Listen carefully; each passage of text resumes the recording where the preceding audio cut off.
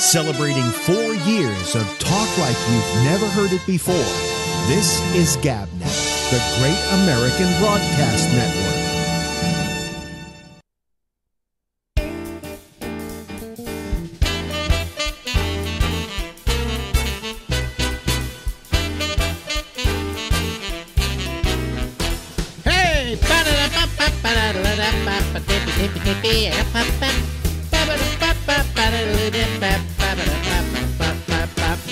Hey everybody, this is me, this is Alex. Hi there, how you doing? We'll be here until sometime around midnight Eastern time. A little bit later we'll have a citizens panel, but this week we're running 3 interviews that we did, and this is interview number 1 that we did with our good friend Jack Garfein, who, as you may well know, was a movie director and stage director, member of the Actors Studio. I could go on, and these are some of the tales now. We followed him in our first set of interviews when he was in a concentration camp, or 11 of them actually. And now we followed him to the United States, where he's getting into the theater, and we find out more about his life in America. Here's that second interview of 3 that we have in the can with Jack Garfein. And we're back with Jack Garfein. So you have this school that you're going to, the School of Dramatic Arts, it's called? Dramatic Workshop. The Dramatic Workshop. And you pay for the second year, okay? Yeah. And you're on your way. Now, how did you get from that to your full Broadway directing and your time at the Actors Studio? Well, also when I was in school, I had a job as an usher at the Lois Theater. Mm-hmm. You know, so and as a package boy. Yeah. First at the Beacon Hotel, mm-hmm. which is still there. Right. I had a job as a package boy. Any packages that came in. Yeah, right. And I loved it because I was sitting there for hours. I read Shakespeare, Bacon, you know, all the great writers. But one day the head usher came in and he saw me reading Shakespeare. What? Don't tell me you're an actor. You told me you were interested in accounting and you want to be an accountant. And he fired me. He didn't want actors to have a job. So anyway, so I was out of a job, but then I got the usher's job. And the head guy there tried to discourage me from being an actor. Everybody, nobody wants you to be an actor. Nobody wants you to be an actor. Everybody's trying to discourage you from being an actor. Yeah. But you were single-purposed. You knew exactly what you wanted. Except Piscata. Yeah. Said you were a great director. Well, he gave me the scholarship. I'm sure if I had gone back for the second year, he would have done it again, you know. Yeah. What's his name? You know, the actor who was in the Billy Wilder movie with Marilyn Monroe. His original name was Bernie Schwartz. Oh, you mean Tony Curtis? What? Tony Curtis. Yeah. Yeah. So Tony Curtis was invited to Berlin to deliver the eulogy for Piscata when he died. Mm-hmm. So he talked about the influence of what Piscata did, but he said, but I'm telling you something. The memory that stays with me all the time is when I saw this gray-haired man in his late 60s walking down 48th Street with his arm around a boy, 18, who had gone through 11 camps. Yeah.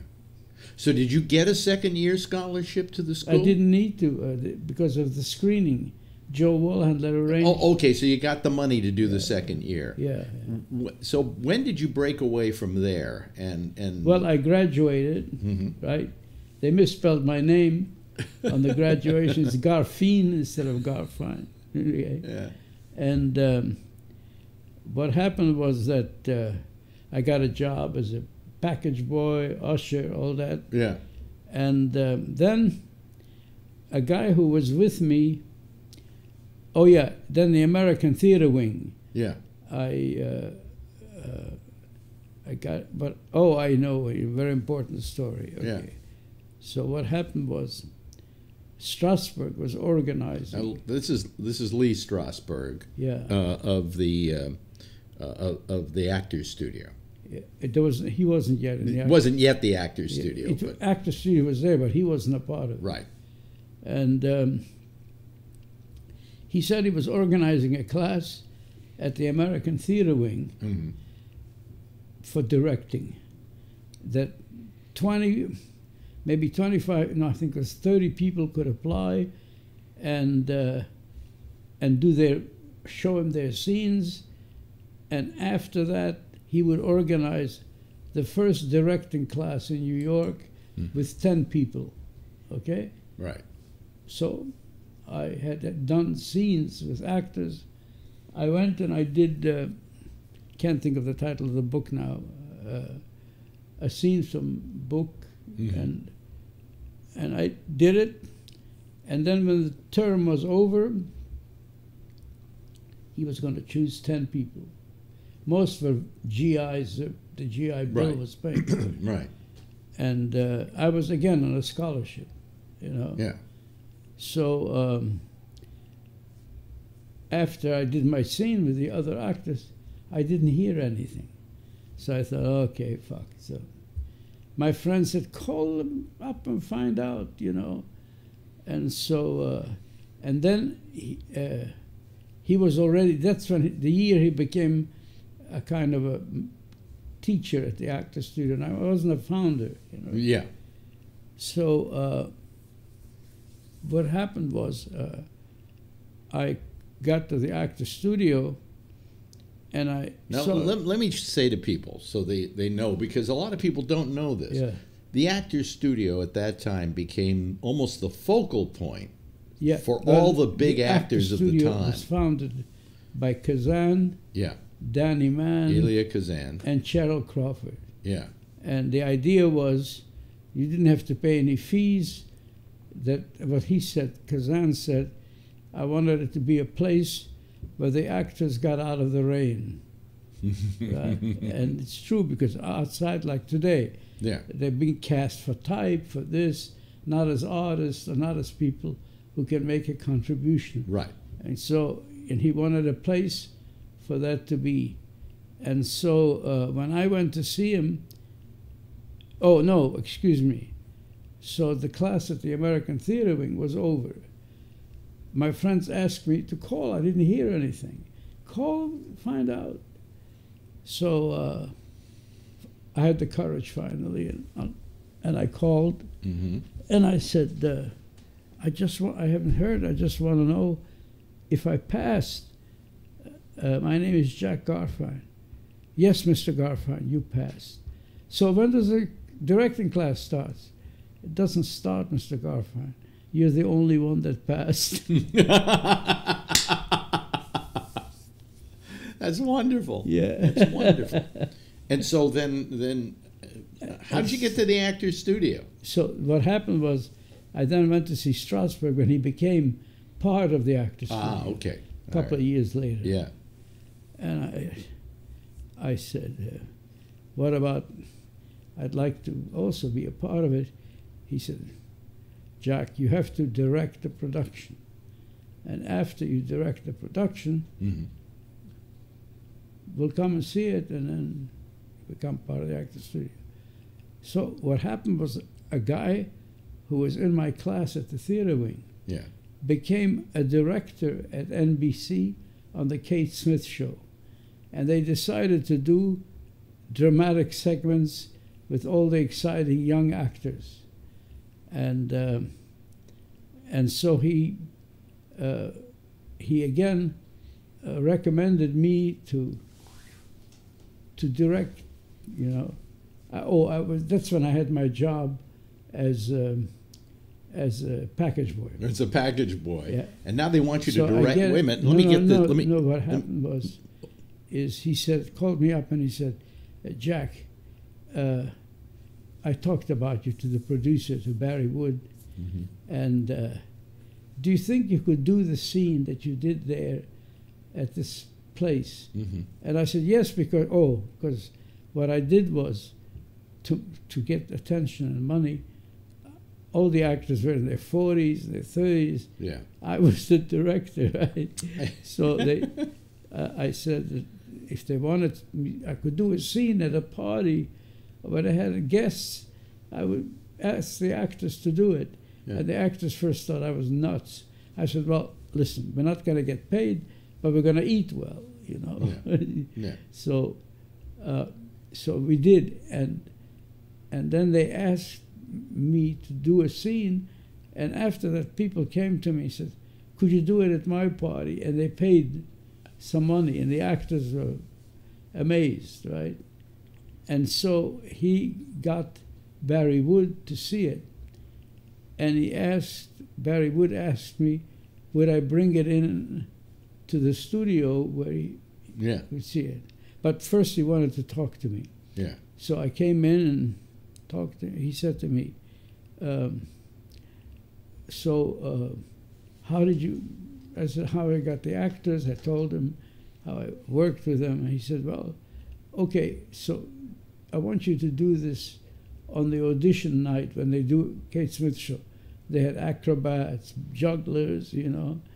Oh, the book is Darkness at Noon. Yeah. About the communist regime. Right. Yeah. And I'm there, and they asked me, what are you doing? I said, Darkness at Noon. What do you mean? What happens?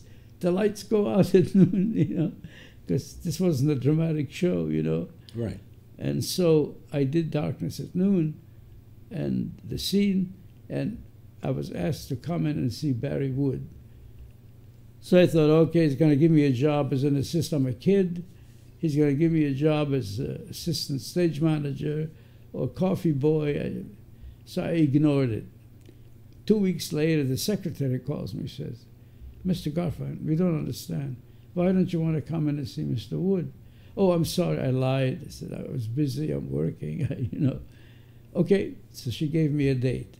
So I went to see Barry Wood, and I felt, okay, I see, but I know nothing's going to come of this. You don't want to be a mail boy. Yeah, and Barry Wood said to me, listen, I'm very impressed with what you did. Let me ask you something. Do you think you could direct small segments on a television show? And of course, I never even got near a television show. Right. Of course, I said, I can direct it. He said, well, the idea is all the young actors on Broadway, Barry Nelson, Phyllis Love, Donald Buca, who were, you know, coming up. Mm-hmm. I'd like to do a series with them. Do you think you could handle it? Sure. I said, no problem. So he said, okay, go ahead and talk to the manager, the, you know, not the producer, but the manager of the. Mm-hmm. So I go in, and the guy says to me, oh, Mr. Wood is very impressed with you. So it's a weekly show, mm-hmm. But every 2 weeks, so you have a week to prepare it, right. and then you can do it. Now, when you say directing, were you literally directing the show? In other words, were you calling the camera shots and everything? Everything. So you were becoming a full-fledged television producer. I worked with the script. And then the setting, I directed it. Yeah, yeah. So he said to me, the manager said, so what about, you have an agent? I said, no, I don't have an agent. So what would it cost to have you work for us to do a show? Well, I was making $35 a week mm-hmm. at the hotel. Yeah. So I thought, well, what about $70 a week? Oh, boy. The guy said, $70 a week? Yeah. Okay, you got the job. He probably was saving several $100s. Yeah. And so what happened was that I did the first show with Donald Buca. Mm-hmm. A critic in the Daily News said, I have not seen acting like this since the poetic realism of the group theater. Wow. You know, and so I said, oh, great for me. Now I can go to see Strasberg.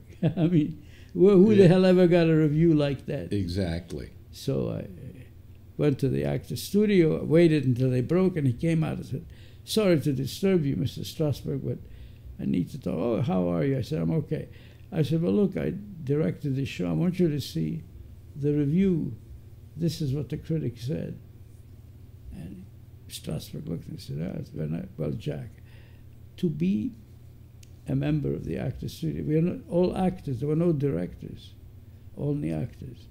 As a director, you have to do a show in a small theater somewhere with professional actors.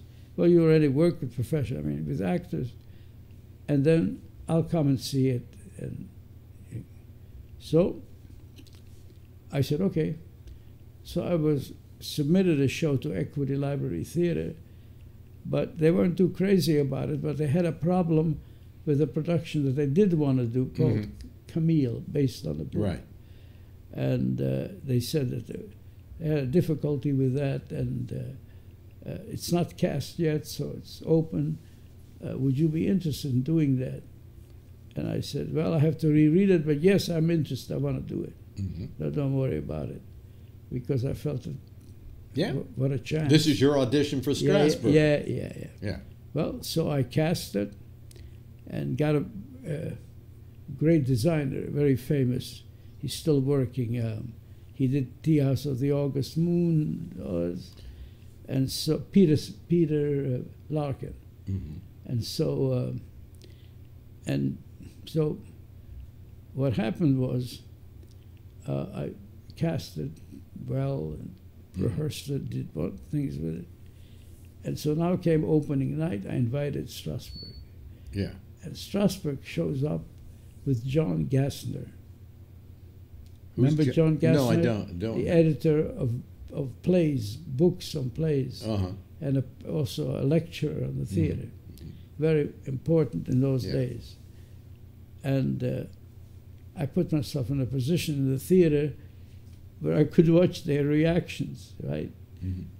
And I was all of 19 then, right? And so I watched, and then during the intermission, I started to walk out when Strasberg is looking for me. Yeah. So I go up and I think, oh, why? He said, okay, we'll talk about it sometime and see. And then he left with Gassner after the first act, or after the second act, maybe. And I thought, okay, fuck the Actors Studio. It's a failure. Okay? Right. So I never heard anything from Strasberg at the studio. And again, like it happened with the thing, my friends urged me to call. Yeah, give them a call.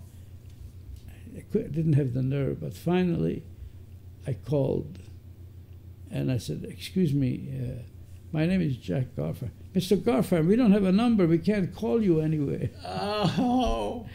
I said, oh, I'm sorry. Mr. Strasberg said you can attend the Actors Studio. Wow.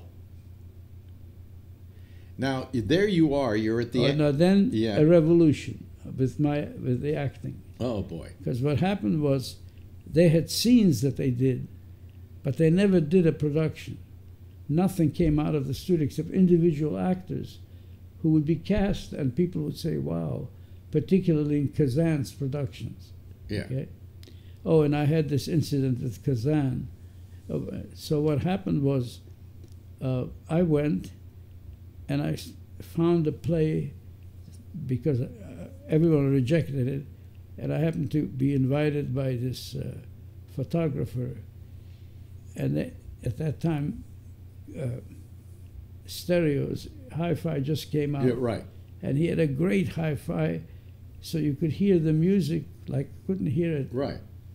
And I would, so I would go for those evenings. And one evening, I met Calder Willingham. Right. Great playwright. He told me that he wrote this play. Everybody turned it down. Nobody wants to do it. So I said, well, could I read it? And he said, yes, under one condition.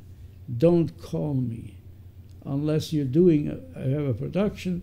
But I don't want to have conferences, meetings about the script. I've been going through all this. I don't want that. Just let me read it, okay? So I went and tried to cast it. And of course, they are none of all the actors. Eli Wallach. Now, who are some of the actors at the Actors Studio? What? When you were going to the Actors Yeah. Studio in the beginning, who were some of the actors who were there? A lot of them I forgot the name. Walter Matthau. Brando was no longer there. He would come once in a while, Yeah. just to watch. Annie Jackson. Almost all really big, who were big stars later. You know. Yeah. I can't think of all the names right now. Right. And Mike Gazzo. Mike Gazzo, yeah, who was people like that. Hatful of Rain. Yeah, and but what happened was that I would go up to these actors saying, I'm going to do a play, I'd like you to cast you in it. This kid's going to do a play, and I'm going to be like, there was nothing to do with me. So I went to all the young actors who just came in that nobody was interested in. Yeah. James Dean, Ben Gazzara, Ben Gazzara, what's his name? It'll come to me. I have the same problem. So they went to them, and I got them together at a meeting. All these. Well, you were the first person. You said you actually kind of discovered James Dean. That this was the first thing he had ever done. Yeah. So I got them all together, and I said, now look, I want to work on this play, but I'm not going to do it equity way.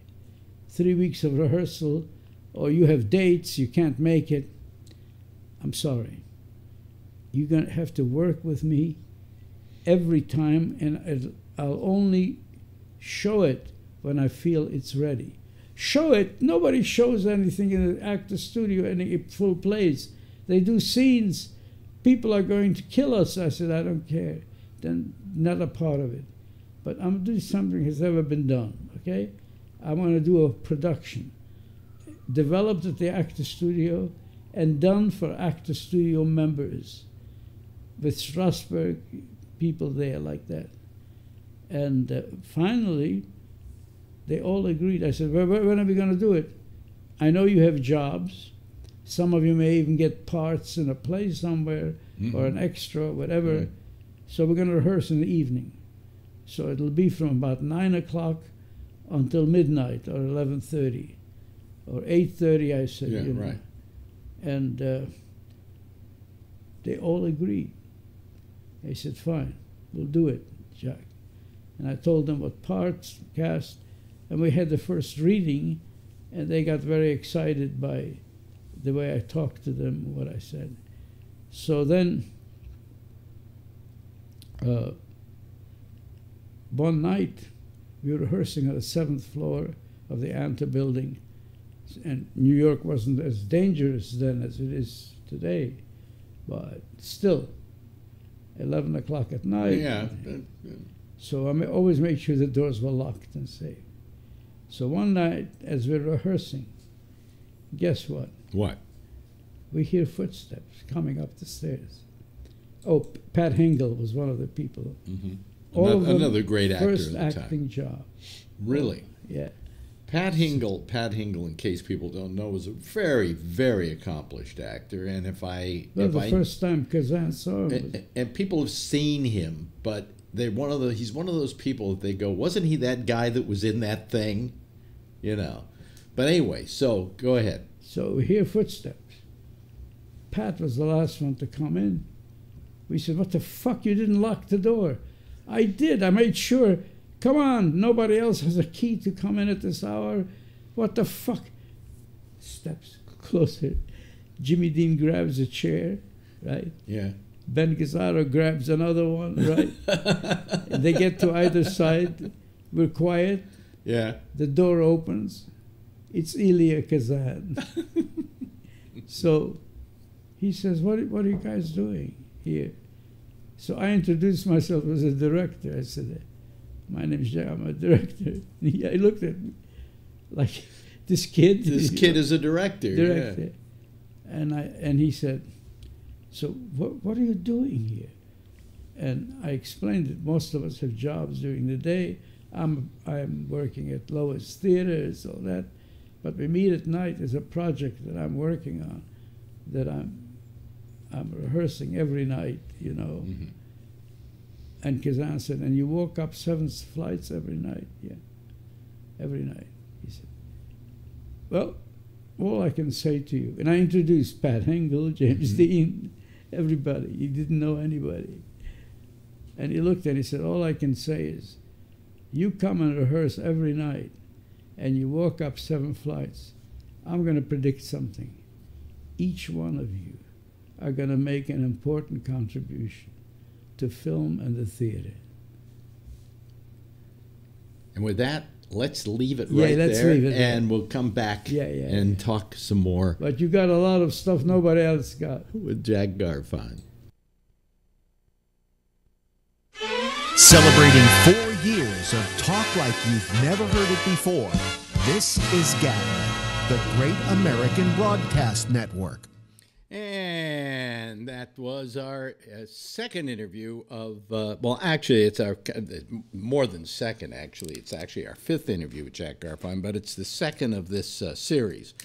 And if you're, I know, I've got to say this, to be very honest, some of it is very difficult to follow because Jack is very old. He's quite old. He's 88 years old. And he is giving you his remembrances of what went on back then. And he doesn't have it, you know, where I would do something in somewhat a linear way if I were telling a story. There is no linear quality to this with Jack, because at this point he's simply telling the story as he remembers it and as he knows it. And we're having a nice little talk, but you've got to follow it. Now, if you have followed it, or if you haven't followed it for the last couple of nights, tomorrow night, the final episode of this series of interviews I did with Jack is absolutely fascinating.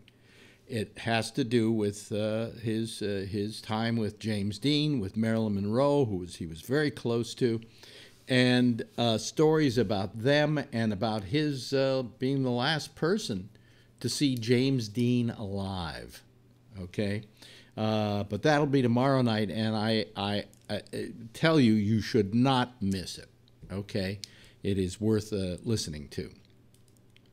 Tonight is a fill-free night, which is a good deal for a lot of you people out there, because it simply means that you can get a word in edgewise. No, he's been very good lately. But you might want to give us a call and be part of our citizen panel. And the lines are open right now. And if you don't know how to get on the citizen panel, just go over to gabnet.net, and over on the right-hand side of the page is everything you need to know about getting on the citizen panel. How to get Skype, how to use Skype, how to call us on Skype, all of those things. And by the way, while you're there, if you feel that in going over there you're going to miss some of this program, the video's playing over there too, live. So just go right over there. And anytime we're on here live, you can go there to see the video as well and blow it up to your full page or whatever. Anyway, and as you can see, this camera is a 4K camera we're using here. We're not putting it out in 4K. It's going out in what's called 720p, but it's capable. You can see how clear it is. If it weren't, could I do this? Okay, anyway.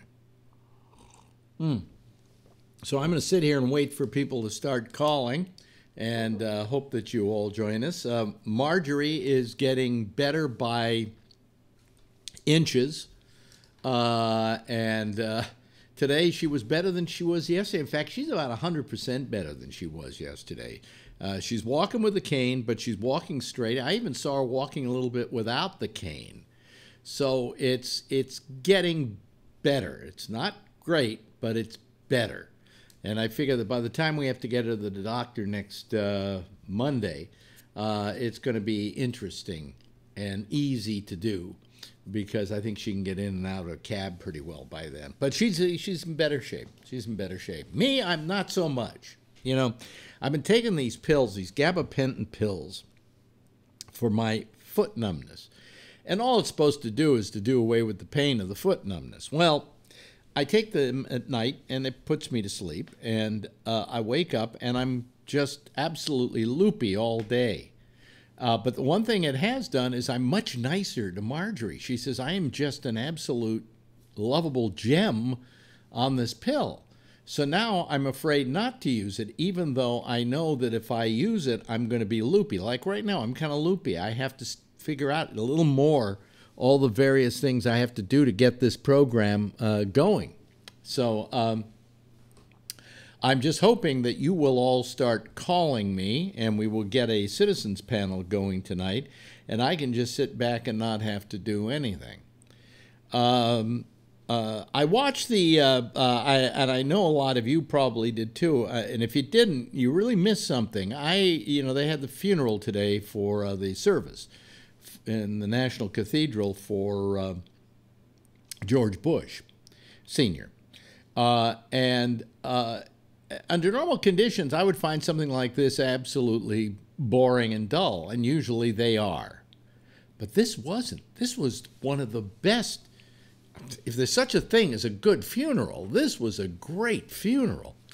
And certainly, if anybody wanted to do the man justice, they did it very well today. It was awe-inspiring. The speeches were wonderful. The remembrances of the man were terrific. And it was just a delight in many respects. But also, it was a delight to see how uncomfortable Donald Trump looked throughout the whole thing. He was sitting right next to Obama, he's bashed constantly, and he's like 2 seats down from the Clintons, and Hillary wouldn't even look at him, wouldn't even make eye contact. And Michelle has said she will never forgive Donald Trump for his birther stuff. So this was a bunch of people who didn't like the guy sitting down at the end of the row.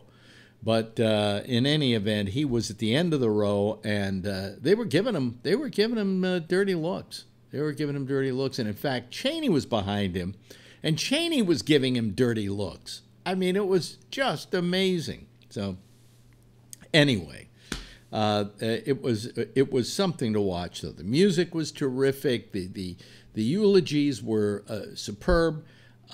George Bush Jr., who I never had any great amount of respect for, gained mine today because you saw a very human side of him. And it was really one of the best eulogies I've ever seen done. I mean, a lot of people got up there. Alan Simpson. Anyway, I'm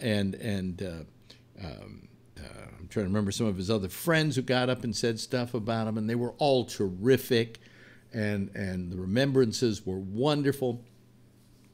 And then George got up and gave his eulogy, and you'd figure, well, how's he going to top them? And just gave this speech that, in a funeral service, you normally don't hear applause. And you just hear silence and reverence and so on. At the end of his speech, there was applause. There was a large applause, a very heavy applause, and a good applause as well. Well, I'm going to give this about another 3 minutes, and then I'm just going to shut the whole thing down for tonight if I don't start getting some calls. The lines are open. What is it? Is there something else going on tonight somewhere? Because the amount of people watching is very low, and so I don't know where you people are or aren't. Well, here comes Jeff Stein. So we'll take a call from Jeff and see how he's doing. Hello, Jeff. How are you? Good. Yeah. Good. Yeah. Did you watch I watched that show today. The show. The ultimate show. Yeah, it was a spectacular. Didn't you find it really good? I found a lot of it I agreed with you. it still took too much time. I mean, it was so slow. Yeah. And I mean, part of it is that the military strategy, the way they handle this thing, where they take this short step and then everybody moves one step. You're talking about what I said was to girlfriend who's on crutches and has a hard time moving, that she could probably get down that aisle faster than they did. Yes. So. But the speakers were really pretty good. I mean, who was it? Is his name Stimson, right? Simpson? Alan Simpson. Yeah. From Hi, Rob. He's from Wyoming. Yeah. Right? Yeah. He had a great line. He said he said that the thing with George Bush is he always took the high road in Washington, which in Washington has no traffic. That's great. And I mean, they all told loving stories and funny stories about him, and it was wonderful. What I thought about this was, is his death much more bemoaned and much more eulogized because of the current president and the atmosphere he has created? And is not the death of George Bush being used as kind of a, what can we call it, an excuse to bash Trump silently? I don't know about bashing Trump, but I definitely feel a more of a sense of loss of another bit of like the rock that was the White House, the rock that was. When you used to hear the White House says, you were like, that's right, the White House says, whether you really agreed with the politics of the person in there or not. Now you're suspect to think the White House is actually out to get us. It's a loss of normalcy. It's like, I don't know. It's a loss of respect. It's a loss of respect for the presidency.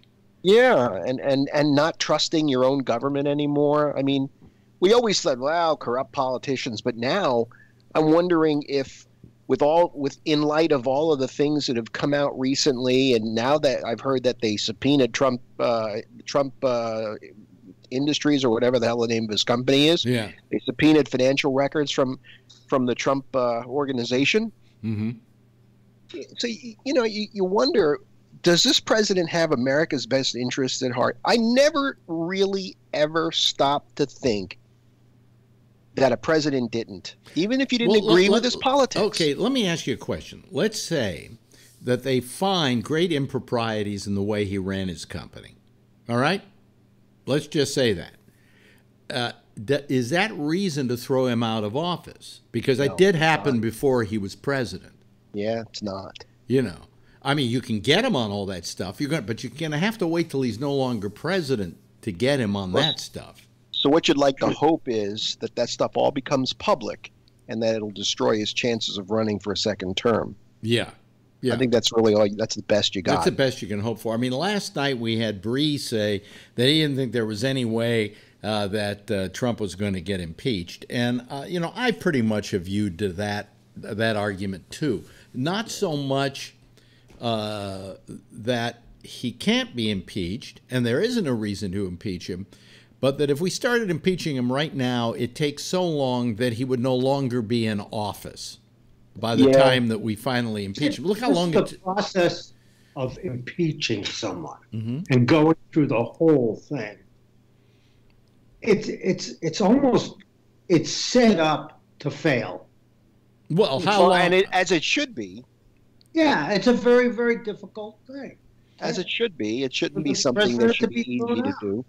It shouldn't be easy to impeach a president. You know something? We've thrown everybody out. Yeah, but the thing is, it should be a little faster for this reason. If the guy has committed high crimes and misdemeanors, something that is absolutely dangerous to the public and put the public in danger, it would be nice if you could get him out faster.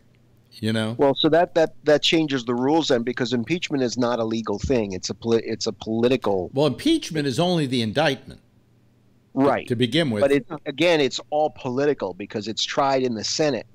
They're not they're not they're not legal crimes. They're not punishable by the law. They're punishable by the government. So it's a little different, right? If he's found out to have done criminal activity, right? Mm-hmm. Now, not government criminal activity, but criminal activity that he should go to prison for. It seems kind of weird to me that just because he's the president, we can't prosecute him, because this man is making decisions in foreign policy, mm-hmm. in trade, in justices. He's shaping this country, and he could be a convicted felon. Yeah.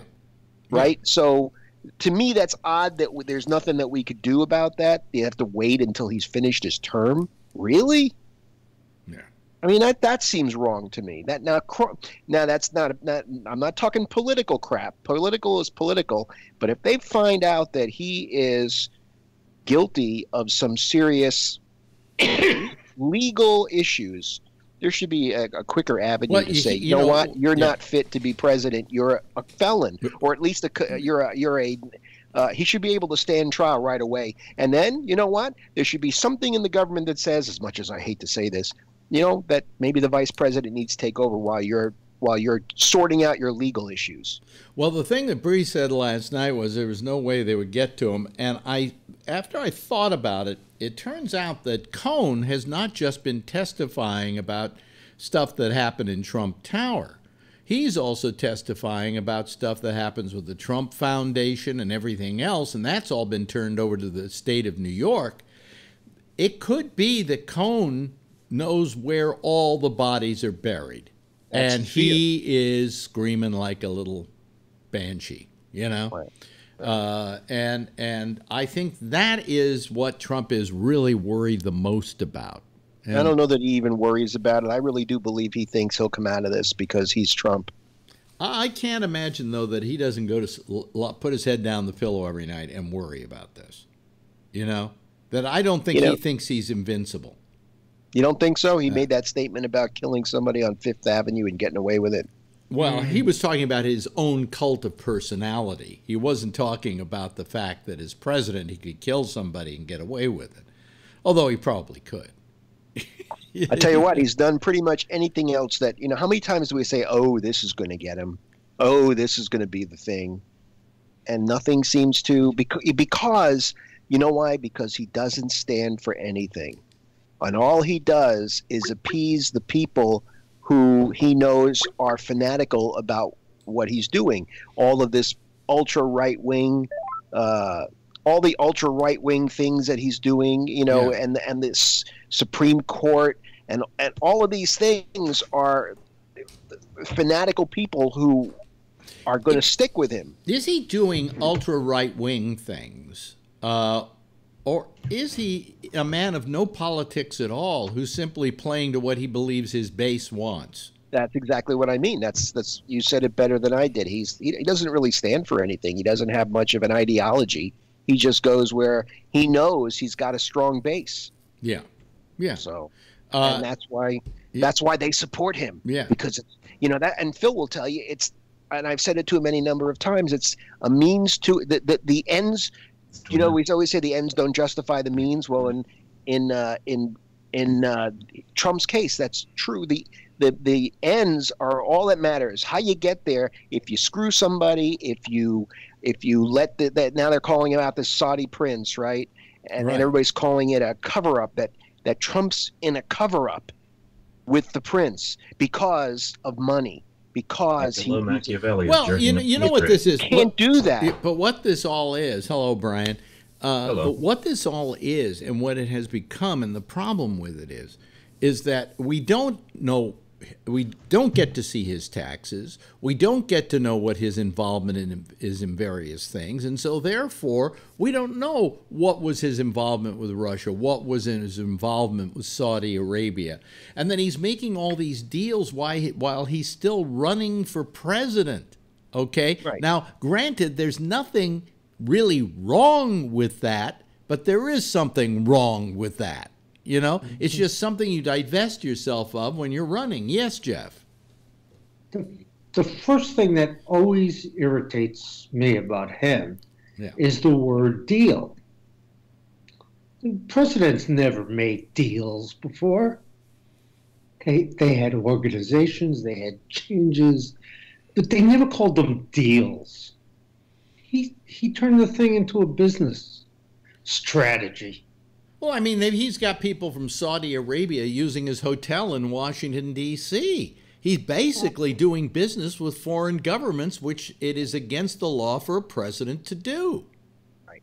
But yet we don't know whether he's doing business with them because we don't know his involvement in each of these things and how much money he has and where he's spent his money. Because, he's under audit. Well, fuck you. Yes, so you're under audit. We still want to see your taxes. That was an excuse. That was an excuse. Now we're going to find out because the Democratic Congress will get his taxes. Yeah. They'll get his taxes. All they have to do is subpoena it. They have the power of subpoena.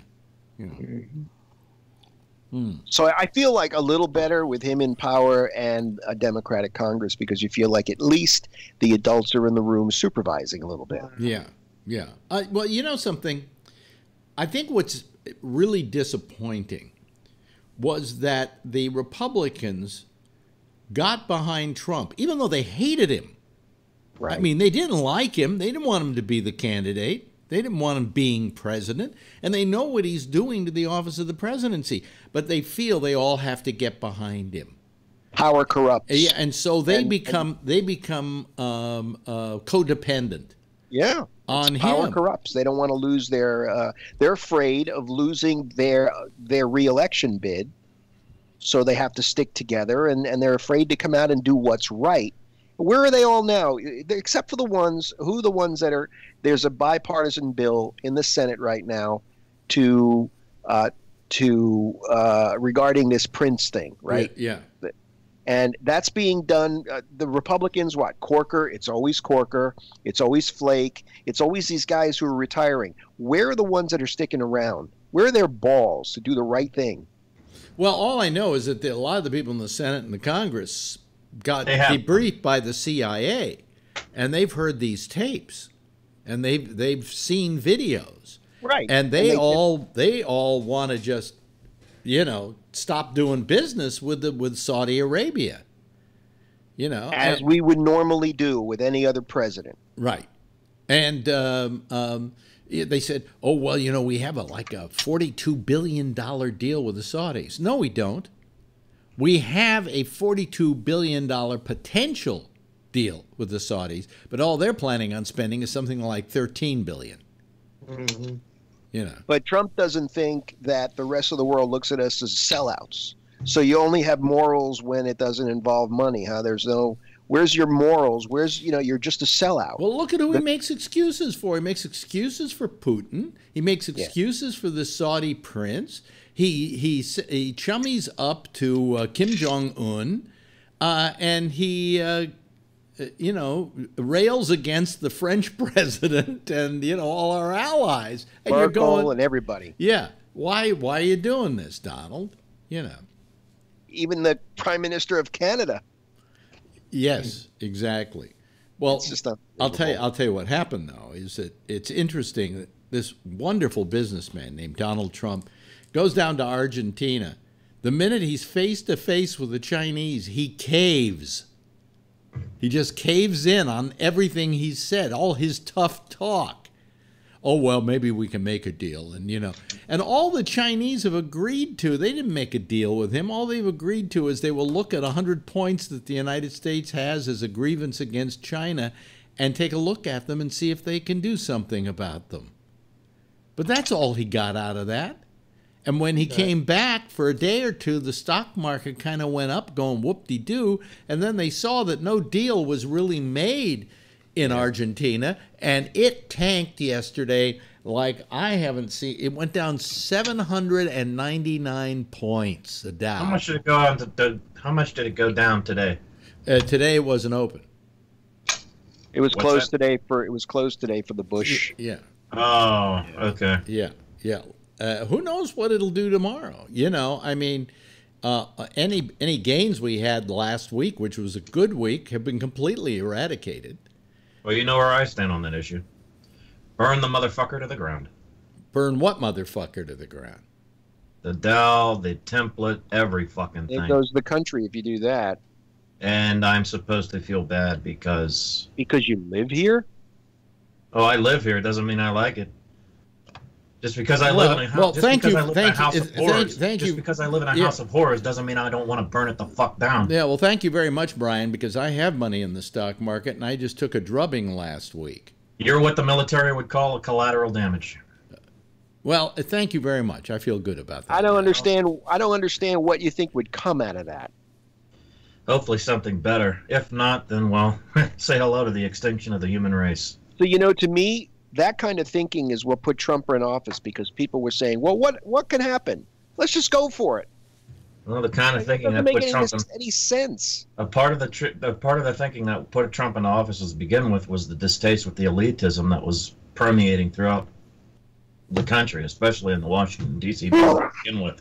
This is where I have a modicum of empathy for people like my father who voted for the man to begin with. Yeah, I got people who wanted to do away with the elitism in the country by voting in a billionaire. Yeah. I know there's a contradiction there. That's because most of the information that you're reading about all this crap it was coming from social media and all fake bullshit. People like your father and people who voted for Bush voted for for Trump. Didn't vote for Trump, the politician. They voted for Trump, the TV star. Right. That's what they voted for. They voted for that guy that they lit perfectly every week, sitting in that chair looking like he was taking care of business. That's what got him elected in the minds of a lot of these people, because I don't want to say this about your father, but they're morons. Well, as far as port of origin, you could say it started with Reagan, you could say it started with Nixon. In terms of winning the Southern strategy and playing culture, politics, and how everything just kind of turned in on itself between that and the gutting of the middle class, and us turning into a service-based economy and all that other bullshit. But part of it it's you weren't 40, 50, 60 years of this that festered and boiled and whatever that brought us this man. Trump. Remember, Trump is the symptom, not the cause. No, you could also say Trump was the con job. Well, he's a con artist, but he's also the symptom of everything that's. I don't know. Happening. Well, then we make an excuse for Hitler that he was a symptom. And actually, I would. You really? Okay. Why? Because of the austerity measures of the the Weimar Republic, and that they were canceling unemployment benefits for people in the country of Germany because of the large debt they owed to the Treaty of Versailles. Yes, I would say that Adolf Hitler was a symptom of the problem. Can I talk? The problem with Germany is that the Allies decided they were going to fine Germany just an extraordinary amount of money that put them into debt, that put them into poverty. And then along comes Hitler saying, I'll get you out of all this poverty. A demagogue, yes. Yeah. But is he a result of? Is he a symptom of the problem?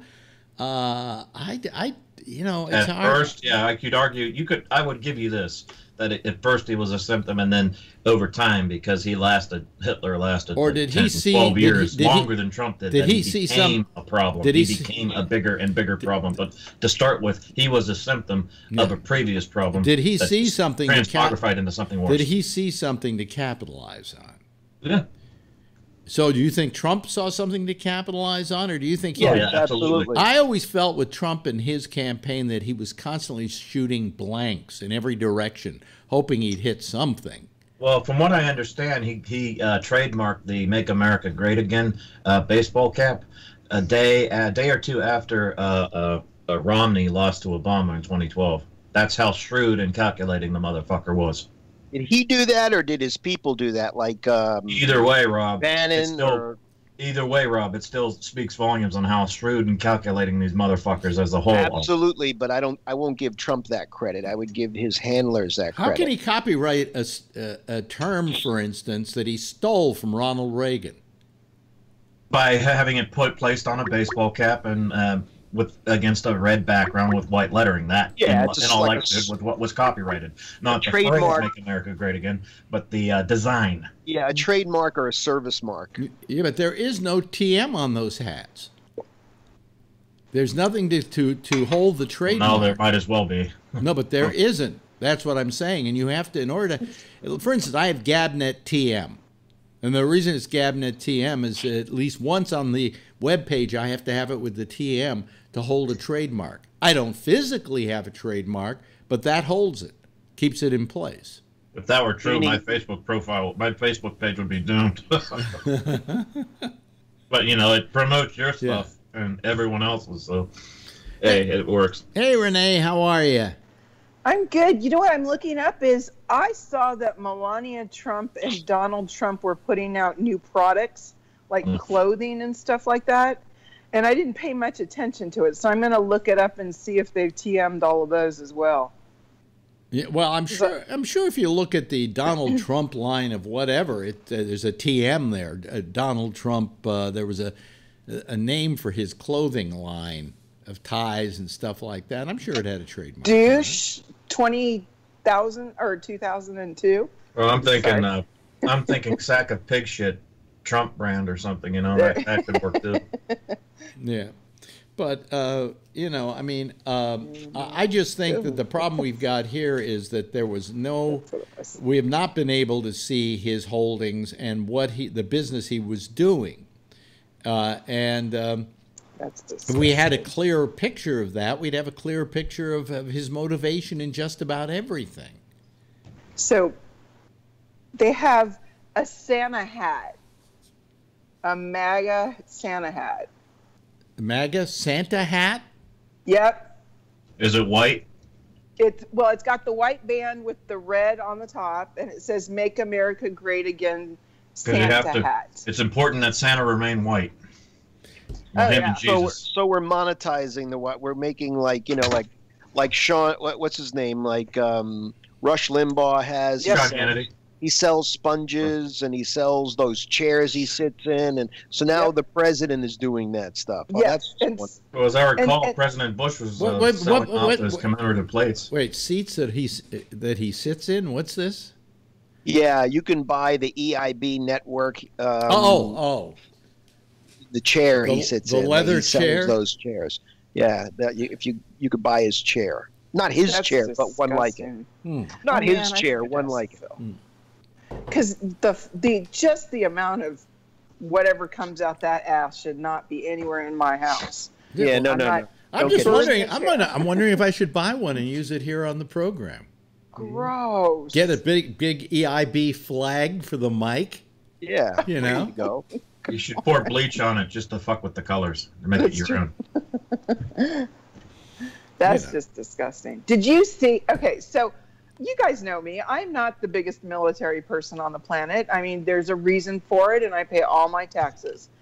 Did you see him not put his hand on over his heart when he was at the funeral? He put his hand over his heart. Not the photos I've been seeing. You mean Clinton or who? Oh no, President Trump. So everybody had their hands over the heart, but he didn't have his. He had his over. I don't know what part of it. He doesn't have a heart. Oh, well, he had to find it. It was taking him time to find it. We could use that as an excuse. No, whatever. He I was don't care. at the end of it. He was. I think when they were passing, the coffin was passing them. He had his hand over his heart. I remember that. I'll go back and look. I remember We're that. appreciating the death of a war criminal anyhow, so who fucking cares anyhow? Well, war Wait criminal. Until Bush 2 goes. I'm gonna let it rip. Yeah, I would argue that with you, Brian. That and the fact that he's written off how many gay Americans who died of AIDS. So you know what? He can go fuck himself. If I weren't an atheist, I'd say I hope he's burning in hell along with Reagan, the Union Buster. Wait a minute. I can't. Boy, I can't get a word in edgewise, Brian. I don't know if anybody's fast enough, Alex, for that. Yeah, he's I know. good. He He's starts really going, good. and then he doesn't listen to see if anybody else is talking. Yeah. Well, when I'm done talking, then go ahead and talk. Well, yeah, but I haven't got all night. That way I don't forget what the fuck I'm trying to say. Yeah. Wait, you asked if somebody wanted another show. Brian and I will do one. You want it? That would be an interesting pair. If you want it, have at it. You know, I'll just sit back and watch the carnage. You know, I mean, you could do one. Enjoy it. You could do one, Get a Renee, night because off. for you it's like just early evening over there. You know. Oh yeah, it's You know, beautiful. yeah. It was 80 degrees. The sun's setting right now. It's absolutely gorgeous. Yeah. But I'm sorry. well, actually, the weather's been pretty nice here, but it's just been cold. But it's been sunny. In fact, girlfriend who hasn't been able to go out at all looked outside and said, "Oh, it looks like it's a very nice day outside." I said, "Inside, it looks like a nice day outside." I said, "Outside, it's now 38 degrees." And I looked at my Mickey Mouse Apple Watch here. I made a joke on Twitter once about this, about HW. You want to hear it? Is it appropriate at this time? Well, you it's have to wait Gabnet, so 24 what isn't hours. appropriate? Well, I don't know. You know, I'm taking these nice pills. I'm just thinking, the Republicans' version of hell, all right? They're sent to hell and forced to watch by Satan, Elder Bush, Ronnie the Union Buster Reagan, and McCain engaged in three-way gay sex porn. My version of hell is basically watching the same thing, only with everyone else involved. God, would that be something I didn't want to see? Well, to begin with, I will give George Bush some credit. He went into that Gulf War, and when the Kuwaitis had been returned to power in Kuwait, he said, "Okay, pull everybody out." And Schwarzkopf and a whole bunch of other guys in the military said, "No, let's go into Iraq now and go get them. We can take that over." And he said, "No, I made a pledge that this is all as far as we were going to go, that we had a stated mission, and we've had a stated mission, and now we get out. I don't want to see anybody get killed over this." You know, and very few people got killed in that war, by the way. Americans, I think there were 38 deaths, I think, in the entire war. And the only problem I had with it is the Kuwaitis were a bunch of assholes. And while we were giving up our national treasure and sacrificing some of our human lives for them, they were in Paris at the Ritz-Carlton sitting around living the high life and said, "Just let us know when we come back to take over our country." They were real. There was a girl that was testifying before Congress, a Kuwaiti girl testifying before Congress that the Iraqi soldiers came in, nursery, and was... That was all set up. I was just going to say, it was later proved by Canadian television, among other outlets, that was false. And it was a false story made up by us as part of our justification for being in there. Either way, we were lied into that war, just like we were lied into the Iraq war, too. Yeah, so, yes. They're both illegitimate as far as I'm concerned. Well, and the common thread in all this is Dick Cheney. So I would like to ask Jeff, what the fuck? All this stuff, how many hearts has that man got from us now? Because he's been in the military. We've paid for 5 of that man's hearts. What is wrong? Why doesn't he just go? Stop it, Jeff. Well, listen, I got to tell you something. I'm glad he's alive, just so I could see that. No, just so I could see the look on his face when he was looking at Trump today from the row in back of him. Just go back and watch the video of that, and Cheney is looking at him like, "One fucking motherfucking cocksucker." Really? Yeah. You know, but Dick Cheney could have him offed. I don't get it. Seriously, Dick Cheney's nasty. The heart you should doctor take Trump hunting. Yeah, you should take Trump hunting. Yeah, exactly. Yeah, him and Bolton are from the same cloth, aren't they? Cheney and Bolton. So. Oh yeah, Yeah. but no, Wait a minute, Walrus is in the Statistic. Jeff. Walrus, I've got 4 valves that I've had. Yeah. There's only 2 of them in there now, but I also had 2 of them that were taken away. Well, you're not doing evil things. Yeah, I know of 4 heart replacements that we've done for that. I don't man. think we've done 4 heart replacements for him. I Wasn't think it- I they think were all heart replacements. I think there's only been 1 heart replacement. For the longest time, he had like a artificial heart in there. Oh, did he? That was pumping away. Yeah. So the gentleman who was the heart, let's see, Dr. Gerard Benson, Berenson, died at 96. He's the traced heart disease from childhood. So I guess he's a data person and not a mechanical person. Who are you talking about? What is this? What are you talking It's just one of our a famous heart doctor died recently. about? Yeah. Earl Backett, Bakken. Anyway. I don't know why you're bringing that up. I want Dick Cheney to die, damn it. Just stop making Jeff stop by the way, those folks, hearts that good. By the That'll way, probably happen when what's his name, Kissinger dies. by the way, Kissinger's the reason not dead. our audience, our callers can say this sort of thing, folks, and they wouldn't be able to say it on national Kissinger's not broadcasting, dead? is because already this is a podcast. And the thing we can do on podcasts is say anything we fucking want to, including total and utter lies. Okay. Now, here's the statistic I got today, and it is going to just absolutely astound you. Okay. Right, We know that everybody in America practically has a podcast. Okay. How many podcasts do you think there are on iTunes? Over 3 million? I was going to say 30 million. No, That's what I'm podcasts. Come on, people are doing what we're doing right now. I'd say 30 to 50 million. I'd give it a range. How about you, Jeff? Idea? 10 million. How about you, Renee? I miserably am going to sit at 3 million. 3 million. Well, that's high. That's really high. 3 million is really high. We're talking about podcasts, Renee. People have to get themselves a microphone. They have to be able to record it, know how to do it, all of that. It's not like everybody who breathes can say, I want a podcast. Huh? I was just thinking there's 330 million people in this country. Mm-hmm. So you got to figure 30 million. That's why I went with a number like that. But the podcast.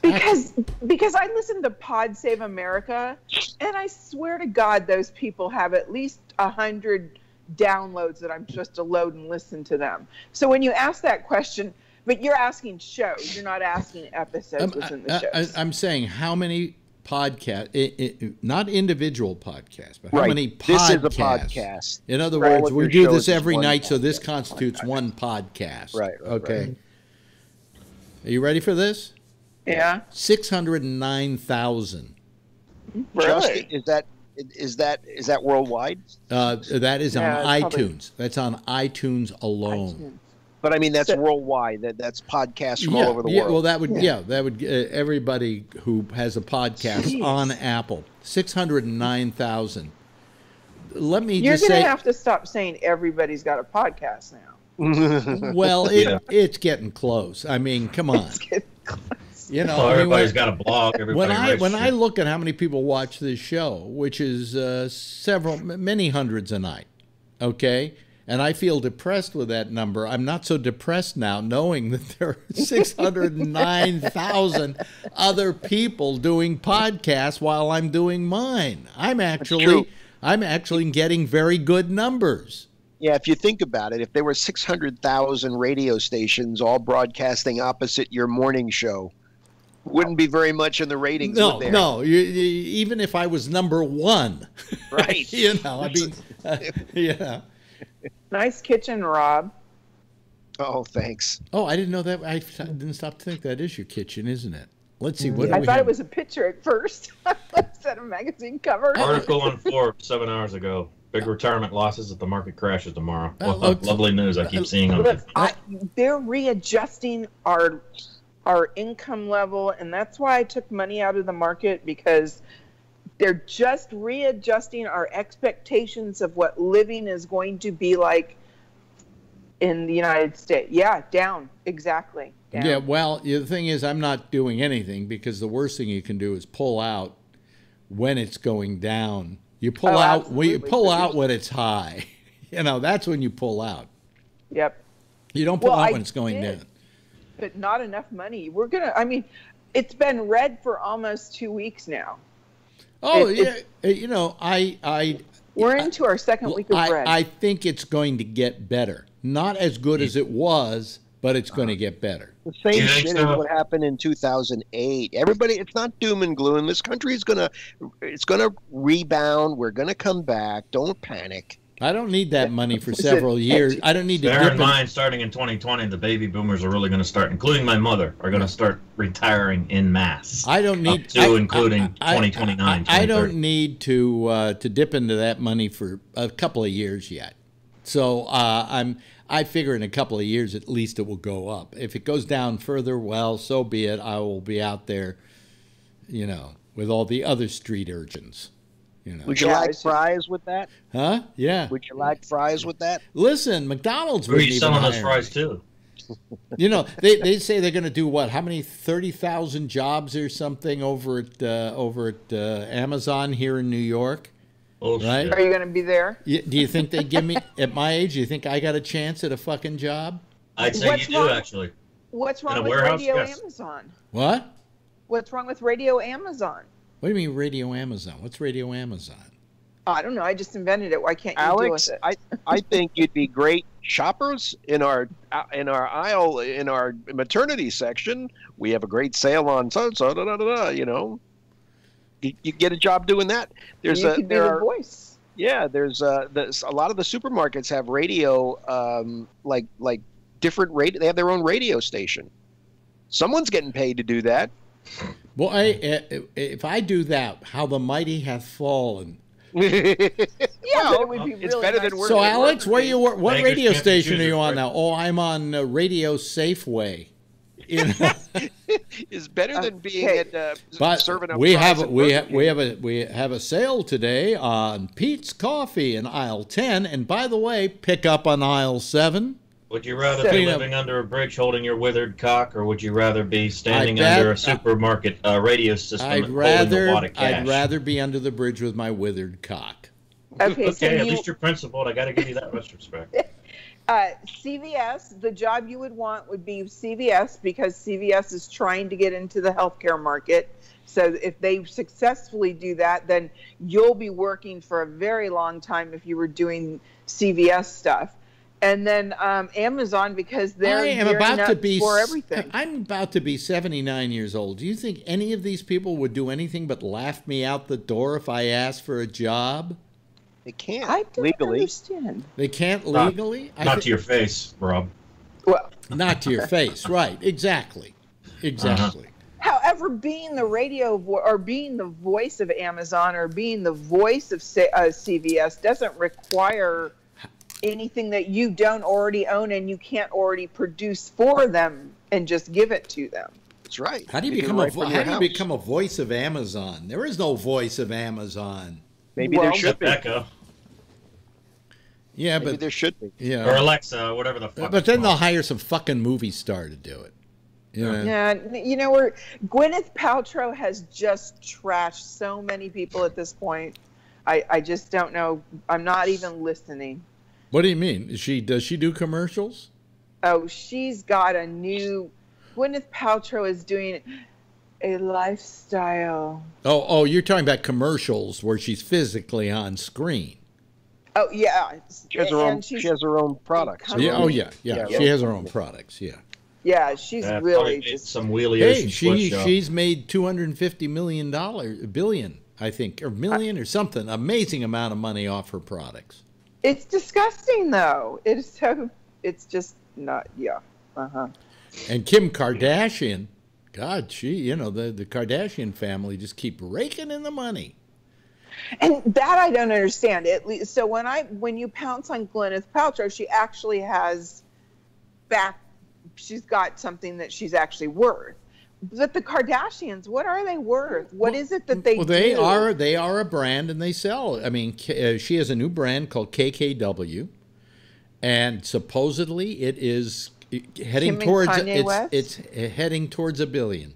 Yeah, Wow. yeah. I don't understand Yep. how paying them. Are they doing the Donald Trump thing where they're just lending their name to Well, products? you have to realize that in today's economy, personality is a brand name. It is a saleable commodity. You know, Trump wasn't building hotels. Trump was slapping his name on hotels. He was selling the naming rights. That's right. You know, and the same thing with the Kardashians. I mean, they don't have to do anything. I mean, was it the youngest daughter who is now officially a billionaire because she's flipped houses. That was her whole deal. Yeah, she's making a fortune. Isn't somebody an actual? She's not top of the line fashion model, but she's a solid. Oh no, fashion model. she is a top of the line fashion model. You're talking about which one? I don't know. There's I know it's one of them. Kendall, I think. Yeah, Kendall Jenner. Okay. Yeah, she is. She's got something. She is a major model. She's like the model for any number of different products. And she went into that modeling thing on her own, you know, and just earned it fair and square. Yeah, that I would give her. She's the only one that I like. And then frickin' that Kendall Jenner. What is her name? You mean yes, the father? Yes. Yeah. She turned against Trump, and I was like, no, bitch, no, don't even try to talk for gay people and transvestite. Don't want to hear this stuff coming out. Well, your transsexuals, mouth, so shut it. transgender do not come into the category of gay, of homosexual. Yeah, but they're in the big umbrella. They're part of the, you know, BLT, FFJ, QMI, QIA, NSP, WXYZ. They fall in that category, but the fact is that transsexuals many times are quite heterosexual. So transgenders are quite heterosexual.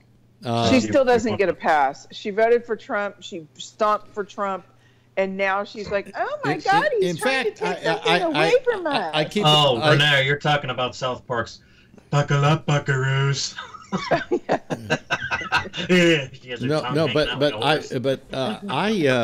like to tell the story that I knew all the transgenders who were named in Lou Reed's Walk on the Wild Side. Really? Yeah, I knew every one of them. And each one of them represented a different kind of transgender. You know, one was Candy Darling, who was very much female. I mean, when Candy would come into the room, I would kiss her hello. And, you know, she deserved your respect because she really presented herself in a very lovely way as a woman. Then you had Holly Woodlawn, who was kind of a cartoon character of a woman. And then you had Jackie Curtis, and Jackie Curtis would come in wearing a dress with a 2-day growth of beard. Okay, so I mean they were different types. And Holly, I know for a fact, got more. Can I use the term pussy than any guy I ever knew? You know, and here he is, the guy in a dress. That's an interesting. The ones I've known are not into women. Really? I've known a couple, and my wife, you know, she lives from the Philippines, and she introduced me to a good friend of hers, her family's, who, when I first saw her, there was no way in God's name I would have ever thought was a man.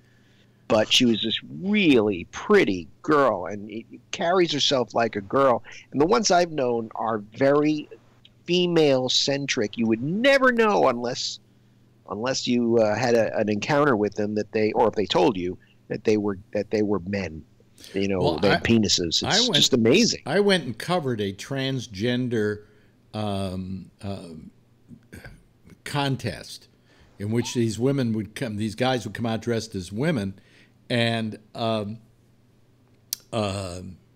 and dance and kind of act provocatively and so on. They didn't strip because if they stripped, you'd see they didn't have the goods, right? And I'm videotaping them, and of course everything I see is through the viewfinder. You know, you don't really see through your own two eyes. And all of a sudden, into my viewfinder comes the most gorgeous looking, sexiest looking woman you've ever seen. And I videotaped this woman, and we ran her as part of a segment of Midnight Blue. And eventually I used that image as an image for the bumper card on Midnight Blue, because the person looked so sexy and so hot.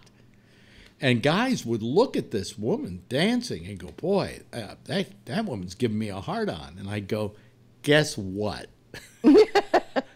And then all of a sudden they'd start feeling guilty about themselves. And I said, don't feel guilty. You think it's a woman. He made you hot. That's all that matters. You were responding to what you saw. You know, you're not. It doesn't make you gay. It's like when you're walking down the street and you see this person with beautiful long blonde hair and a really nice ass, and you go, "Wow, that's hot." And then as you pass them, you find out it's a guy. You shouldn't feel guilty about that, because the thing that you responded to was what you initially thought it was. You know. Back in 1980, I just came back from Florida. I was away working in radio, moved back to New York, and come to find that my brother has a friend who he met at work. And his friend used to tell him, his friend and his brother-in-law, the two guys, used to talk to my brother all the time at lunch saying, oh, man, we partied last night. We met these really hot girls, and we had a blast, blah, blah, blah. Well, come to know after a while, because my brother would say, I'd love to go with you guys. I'd love to go. And they kept not letting him go. Basically, the end of the story was after my brother getting a complex, almost thinking they just don't want to hang around with him, they finally were comfortable enough to tell him. No, they were comfortable enough to say to him, well, we have something to tell you. We're both gay, and we're both going to gay bars in the city, and so that's why we haven't invited you.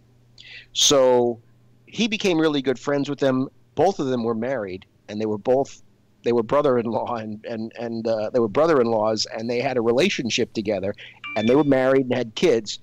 And one night, or a couple of nights actually, after I met him, they invited us to go to this gay club in the city. Now, this is 1980, so this is before all this. Yeah. Everybody's so comfortable with this thing, right?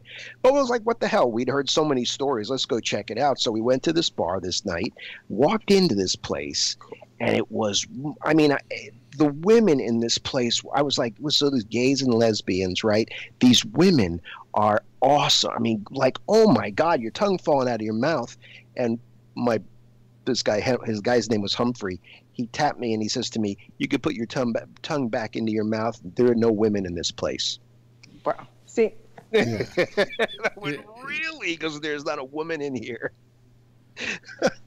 This was down in the village. Yeah, as a woman, it's just not fair when you see a guy who does his makeup vastly superior to yours. It's just not fair. It's crazy. Yeah. It's crazy. Yeah. You know, I mean, I've said it before for a number of years now that men all across the entirety of the male subspecies of humanity have a greater capacity to deceive and to masquerade, have more of a capacity to masquerade as women than women do as men. You know what I think it is? Some of the I've never had a relationship with a transsexual, but my experiences with them, being with them, they're more feminine than the women because I think they covet it more. They want it so bad that they come across so. I mean, like you forget you're talking to guys. Just the way they speak, the way they talk. I think that you've met a certain kind, but all I'm saying, having met the full spectrum in that those three women or men that I mentioned, Holly Woodlawn, Candy Darling, and Jackie Curtis, there was a different approach to each one. It was as though Holly was almost making fun of women. She was playing it was a cartoon character. You know, the lips were overdone and so on. Whereas Candy was very feminine. I always got the feeling from Holly that Holly really maybe hated his mother, you know, and that this was his way of getting even by doing this broad caricature. Now, I could never figure out where Jackie Curtis was coming from, because why you get dressed up in a dress, and he was a pretty good-looking guy, and wear your hair long, and then let your 5-day growth grow out. That one I didn't understand. That one I could never kind of, I didn't get the motivation in that one. There's also a difference between female impersonators, like, you know, those who go to shows and they don't identify as women, but they dress up with the overdone makeup and, you know, all that. Like Divine, the actor Divine, right? He wasn't a transsexual. He was just a female impersonator, right? Yeah. Transvestite, I believe, is what they're calling. Is that, or is it a female impersonator? They used to call it cross dressers. Now they're kind of calling it transgender. It changes. You know, I used to use the term trans. There's also non-binary used as a word. Used as a cross-dresser was always a term being used. But transvestite. Nuances. You know. Yeah, transvestite. But it's Caitlyn Jenner. Caitlyn Jenner, yeah. Buckle up, buckaroos. I mean, Caitlyn right now is dating a woman, you know. It's just a traitor. So what does that mean? What is the sexuality then? That's the weird thing about it. Is she gay? Well, I don't think that being transgender is necessarily a form of sexuality. Well, no, but I understand that. But what I'm saying is, so she identifies as a woman, and if she's interested in other women, then is she a lesbian, or at least bisexual? Well, I mean, you know what I'm saying? Okay, I knew a transsexual. And I'm trying to remember her name now. She was a guest on my show. She was a woman, a man, who went and had her dick cut off. Okay. And became a woman. Okay. So that she could then date women. Huh? Wait a minute. Yeah, so she could then date women. And I said, so does that make you a lesbian? Or does that make you a heterosexual man, and aren't you going a little out of your way to get laid by doing that? I think our friend Mr. O'Fano needs about a 10-pound Advil or aspirin, because his head was about to explode there for a minute. Well, I mean, it was always a strange thing to me, and I always gave her roll with it, Rob. Kind of a bad time about, you know, did you do that to get laid? I mean, it just seems to me, why didn't you just keep the dick on and go out with the women? Yeah. And why did you have your dick cut off, become a woman, so that you could then be a lesbian and go after women? Yeah, because I mean, once you cut that off, you're not going to have the feeling anymore that you had when you had it. Right. So, and you're not going to have the true sensation a woman would have. Well, now they can grow a new one back for you. Ooh, who said that? I did. They can. Can they really? No, they can't. I thought they could. No. I mean, it's expensive as fuck. I've read a lot of stuff in my time on this subject matter, Brian, and I've never read anywhere where it grows back. I'm talking about if it's like through medical. It's not like a root. Externally, on like the back of a mouse or some shit, they can grow another. Yeah, like an ear on the back of a mouse. So that's what do they call that? That's addictomatomy. Addictomy. Yeah, it's called an addictomy. Yeah. Sorry, but Jeff's that's cloning. Yeah, exactly. In a way, yeah. Yes, you're cloning the penis. Jeff has a comment. You got to open your mic. You got to open your mic. Mic is muted. Your mic. Yeah. There. Yeah. We're on. Yeah. I have a cousin of my wife, and she's becoming a man. and she's already pretty much, she has a different name and things like that. But she's like 18 years old, okay? And Now, who is this? Well, it's a cousin of my wife. Okay. All right. Okay. You know, but yeah, but she's a teenager, and you know, that's got to be such a difficult life to build in. Absolutely. I guess. And yeah, it depends. She wants to go to college, and who are you going to sleep with at the? You know, usually in college they split your room.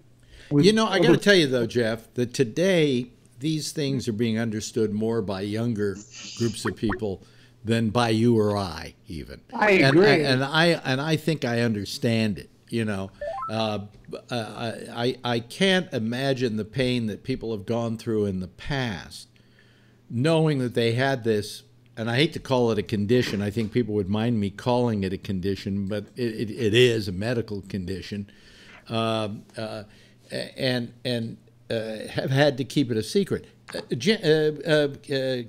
Jenner is an example of that, who all his life had to be the man's man, as it were, and yet felt this compulsion that he felt the woman in him. I don't know if his compulsion, though, was as much about being a woman or dressing as a woman. I don't know. I never could figure out what his motivation was. I know some people physically feel that they're a woman. Yeah. I don't know if that's the case with Caitlyn Jenner. As I've watched all these documentaries on Caitlyn and the Kardashians and him going through this whole thing, I never really saw that. What can we call it? Hormonal component in his situation. He just liked dressing up as a woman. Yeah, but why not just dress as a woman then? Why would you go through all the hormones and put your body through that? Yeah. If it was just for the clothing. Well, he's not going for the the penis removal. You know, he's not going all the way with it. As a matter of fact, what's interesting, let's take one that's the other way, which is Chastity Bono. Yeah. Who, of course, was a woman who dresses as a man, but has yet to have any kind of operation to turn her. Yes, she did. No, yes, she didn't. No, she didn't. She did. No. Yes, she did. She did. Look it up. You'll see she did. I saw a whole documentary on it, and Cher was on it. She had the full, complete meal deal. Wait a minute. Meal deal?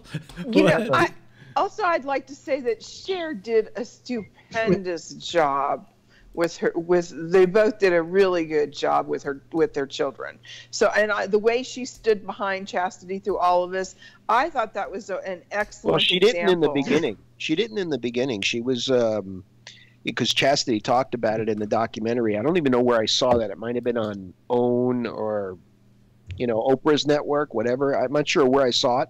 But her mother didn't really take to the idea immediately. She grew into it, but it took a while. It says in mid to pivot on a turn. Yeah, no, I mean she's definitely behind her now, but yeah, she in the beginning it was touch and go. They had their moments. Well, was Sonny more acceptant of it than Cher was? Is that the issue? According to this Wikipedia on Chastity, there is no sign of Chastity having an operation to change. Oh, did you say Wikipedia there, Alex? Yeah. Because you'll discount my notion that the theory of syphilis. Yeah, exactly. Cherry picking motherfucker that you are. No, I'm not a cherry picking motherfucker. Yeah. I've looked. Well, yes, you are. I've looked and seen. You were wrong. They're both valid theories. No, that's not. No. Just because something's a theory doesn't make it valid. What are we talking about? A cherry picking motherfucker. No, I'm not a cherry picking motherfucker. So I would like to say that I'm a cotton picking motherfucker, but not a cherry picking. I'm so amazed you get all those people in the song. I would have liked to meet them. So according to by the way, Alex, here's your return on investment. Oh, okay. Well, according to what I'm reading here let me just pull down my. Chaz Bono began undergoing a physical and social transition from female to male. Yes, this was confirmed June 2009 by his publicist. But the physical was not the surgery. The physical was the hormonal. I believe I remember from the TV special I saw. Bono's legal I transition. remember seeing an interview with him and him being asked, "Are you going to do the thing where you're going to, literally add a penis to yourself?" And he said, "I don't know if I'm ready for that because I've made the commitment towards being a man. I feel I'm a man, but that may be just too much for me to deal with." And that's what I saw in an interview during that period of time. There's no record. Chaz Bono, there's in Rolling Stone magazine, Chaz Bono, I'm saving to buy a penis. Oh, yeah. I'm saving to buy a PlayStation. Well, you'll both have something to play with in 6 months. You can have mine. It's for sale. You know what? No, but Tony's quite right. You can play with either of them. You're not using it. I got the new Spider-Man box in, Alex. I got to open that shit off. that was perfect. Tony. But I don't think you are correct. Now I remember. She went in for an operation. It was to remove her breasts. Yes, that she got her breasts. She got her breasts removed. That is correct. Now I remember it. I don't. I knew there was something she got done. Yeah, but she had them taken away. Yeah. Now, but the safe. I mean, yes, it was wonderful the way Cher handled it. Though Cher admitted that at the very beginning she wasn't handling it well, that it was affecting her. And then, she's a mother, and eventually you kind of come around and say, hey, I love my kid. Now, what can I do to make that kid feel better about this? So. They're still doing that horrible therapy. What therapy is that? Yeah, conversion therapy. Oh, my God. Well, in some states it's illegal. Not in Indiana, home of Pussy Pence. Right. Jeez Louise. Yeah. Well. As we all know, that I've often said to my gay friends, how do you feel that what you're doing is an abomination in the eyes of the Lord? Some of the church-going homosexuals would say, which version of God? And I would say back to them, which version of God do you believe in? Because there are Christian homosexuals, and a few of whom I'm friends with on Facebook, and I just want to ask them, which version of God do you believe in? Yeah. Your version of God or Pat Buchanan's version of God? Bottom line, God's a fucking hoax. So, well, what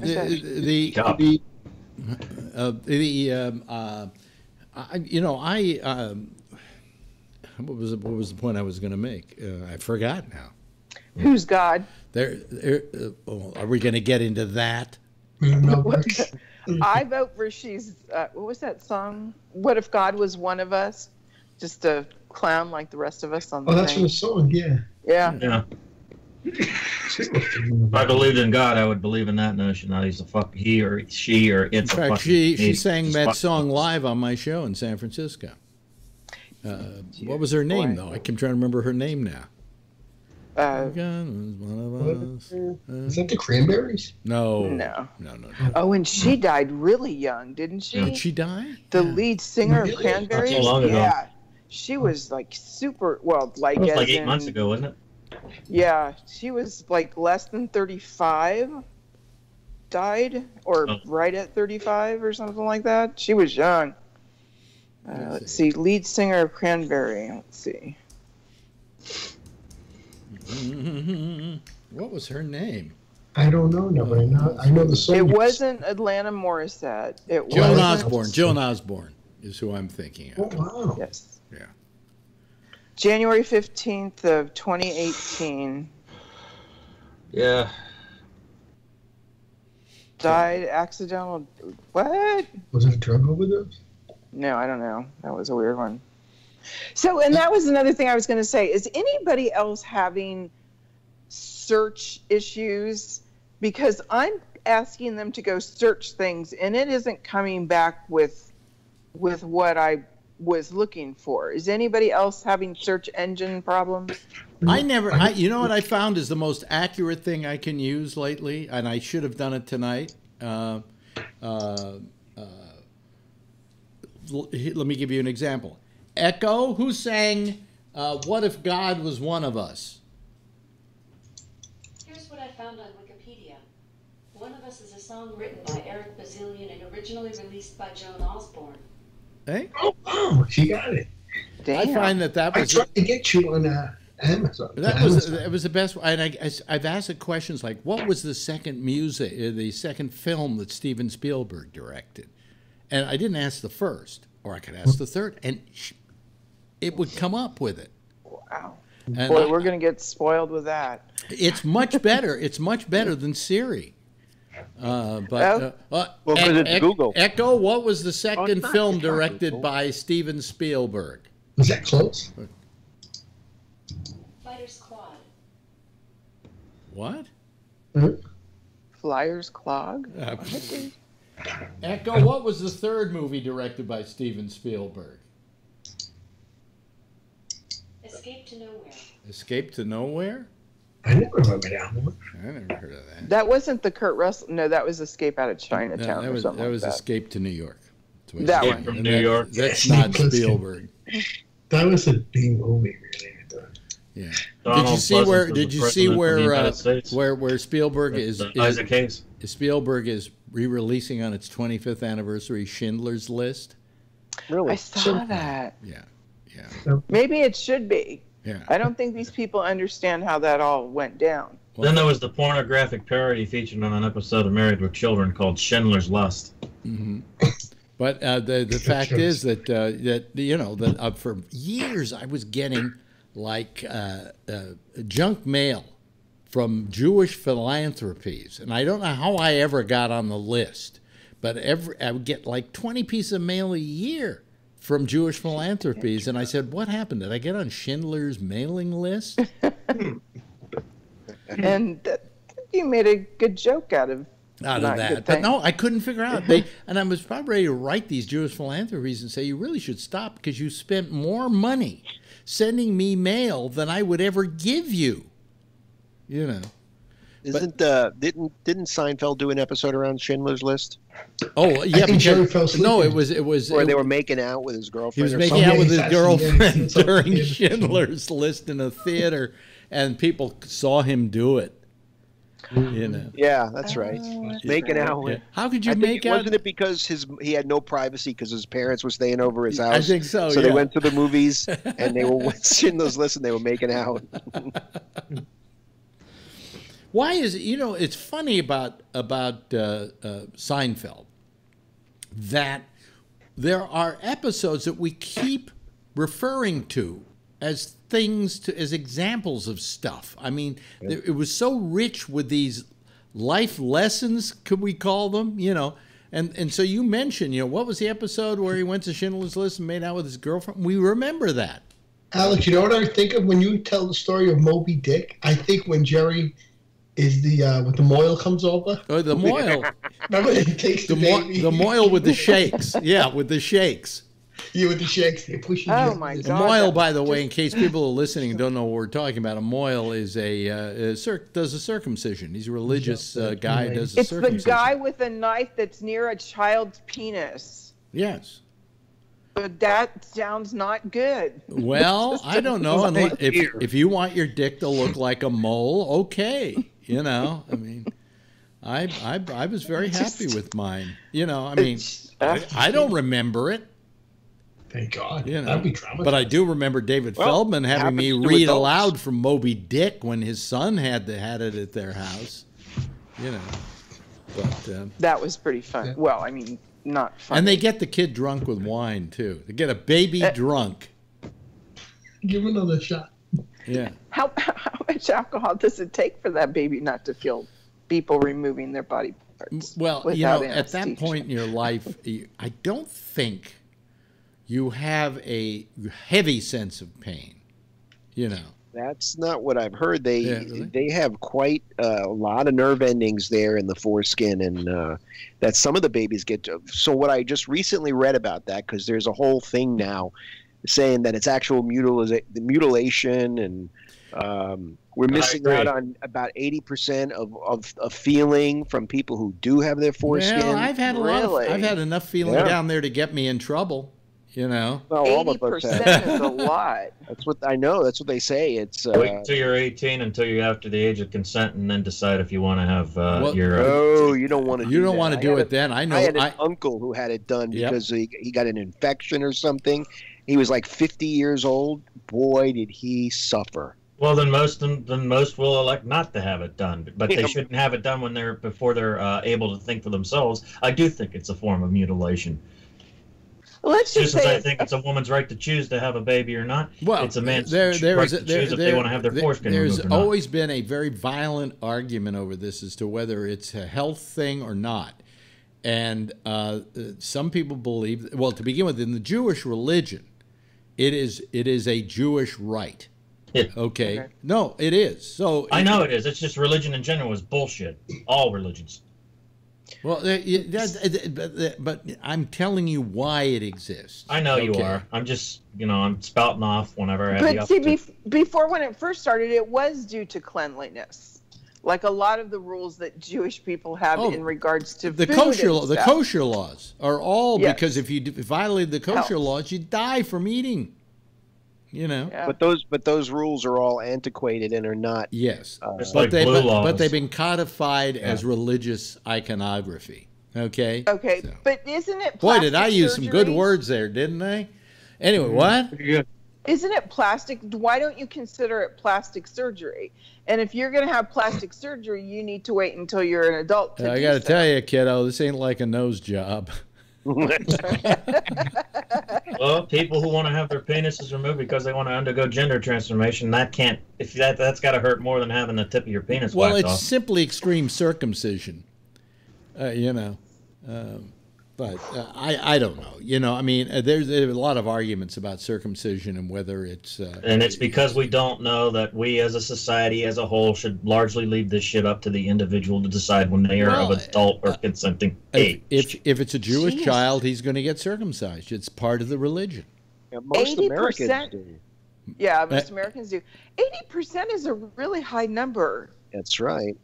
For what? Because it should be something down. I mean, it should be. That you lose like 80% of the feeling during sex without your foreskin. You know what we don't have statistics on is the amount of people being circumcised at birth today as opposed to, say, 20 years ago. Is it different? Is it, has it changed? Because a lot of people have argued whether circumcision is necessary, and it probably is not medically necessary. And it's so rare in this country that a lot of people, there's a stigma about the difference in the way it looks. There's also a smegma. There's a difference in the way it looks, and there are people. I'll never look at a grilled cheese sandwich the same way again. Don't do that. Wait, what were you saying, Rob? There's a stigma in the look of it, right? It sets when kids go to school and they're in the gym class and they won't give a shit. And they see the uncircumcised penis and it looks different than everybody else's, and that's a reason why a lot of people do it. It's just because at some point in time there's going to be a question about it. Yeah, and I remember back in the day, I had discussions. Well, there are women who don't like it. Well, I was just gonna say, you guys are discussing this, and we're like, yeah. Yeah. How does it? Well, the question is, how does it? Go ahead and discuss. You want? How does a woman look at it? Oh man, you should. Sarah Silverman. I think it was Sarah Silverman went out on stage and did an entire rant on how bad it looks, how much we don't want to be anywhere near it, and get that thing away from me. And she did like 25 minutes on the guy's dick. Well, here's another question, Renee. Wait a minute. Here's another question, Renee. How do women comparatively look at it in relation to modifications they make to themselves? If Sarah Silverman were in your place, I'd ask her that to her face. Here, make a joke about that, bitch. Let's see how you turn that phrase around. Well, she wasn't saying she didn't like dick. She was just saying she said she doesn't like uncircumcised. Well, my statement still stands. Turn that to Sarah Silverman, not to you, Renee, out of respect. Okay. But Sarah Silverman, turn that phrase around, bitch. How do you compare it comparatively to what all the optional shit you can do to your body, your breasts? Oh, I've seen Sarah Silverman, and she doesn't need to do much optional stuff to her body. Right. whatever. But nevertheless, you see Yes. my point, though. Bree, hello. Good morning, Bree. You're calling at the last minute. Did something tickle your fancy? Well, just in general, I was going to say that, when you talk about transgenders, for someone who had lived in Southeast Asia, it's very common. Right. I know I have acquaintances who are, ladyboys and she-males, transgendered, whatever. Are their So I makeup always better ask them than what ours term too? they like. You have to sort of figure that out first. Yeah. But Yeah. it's just common. I don't consider it odd or strange or different. Yeah. Yeah. Well, I mean, I I think just don't care. we probably find it odder in this country than they do in a lot of it. The acceptance of this sort of thing is much better in other countries, although there's some countries where it's much worse. Yeah, Did, Iran. did you know that there is a transgendered minister in Pakistan? Really? I did not. Pakistan. Yeah, How is he still alive? Yeah, thank you. they are still alive. No, that would be a tough place to be. Now there's somebody with conviction. Well, we don't know. I mean, I would have to ask somebody how the Muslim religion looks upon that sort of thing. I'm not sure they like it. Well, it depends on the individual. I mean, In Muslims in general, do they stand with it, against it, or are they against homosexuality, or are they just against sexuality under Beats certain me. circumstances? There we go. My transgender There we go. rights. Wow. Excellent, good for them. Yeah. Oh, and that was this year, 2018. So my That's question wonderful. is, in the Muslim religion, is there room for that? Only this country's Yeah. going backwards. Yeah. You could say that. Oh, Alex, I'll tell you a funny story from last night. I don't know why this happens. I was coming home from a grocery store, and this guy rolls down his window, and he tries to start a conversation with me. He wants to shake my hand, etc. He says he's from Saudi Arabia, and I had this happen one time before, and I couldn't figure out why. Like, I stopped because I figure they might be lost and need directions, or maybe I think they were trying to say something about their car needing repairs. It might have been like a money. I'm not sure. But one of the things he said early on was, "You're Christian, I'm Muslim, and I come to you for help." And I looked at him. I said, "Well, what makes you think I'm Christian? Like, I haven't told you this. I kind of think that's a little presumptuous of you. I could be Buddhist, or whatnot." And that really threw him off. This idea that I could be something other than Christian really. I mean, he just sat there for a good long while, wondering about that, and because he assumed that the way he was dressed and that he was from Saudi Arabia, then therefore he must be Muslim, and I must acknowledge that. And I always have a problem when people make these assumptions in advance of other people. I'm not really into that. Yeah. Well, When I'm traveling in the Middle East, I get a lot of that. I'm Muslim, you're Christian. We're not supposed to like each other, and I'm like, oh, that's yeah, no. Wait a minute. that's Wait a not minute. really how it works. That's really quite wrong. You seem like a nice Wait a guy. minute, because I'm- in Muslim countries, for instance, they accept Jews, and one of the reasons they accept Jews is because they believe in the same one God. In other words, the thing they don't like are religions that don't believe in one God, like Buddhists who believe in many gods. And you could argue that Hinduism. Christians believe in three gods, the Son, the Father, and the Holy Ghost.